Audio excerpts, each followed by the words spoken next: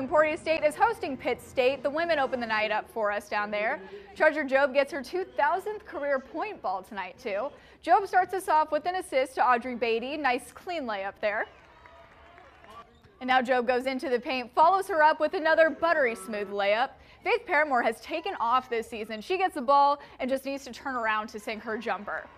And look at the defense from Beatty, keeping 13 out of Job's way so she can get the three ball one-on-one. But the Gorillas' defense held off the Hornets for just a little too long. Emporia State falls 70-60.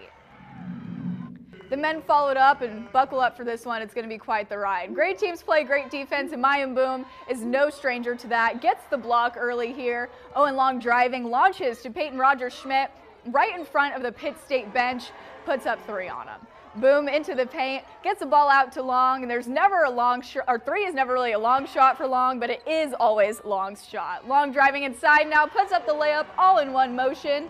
Tavian Butler trying to add two here, but he makes that three. Crazy when that happens. Pitt State and Emporia State go shot for shot, but the Gorillas are on the right side of it. They win 68-67.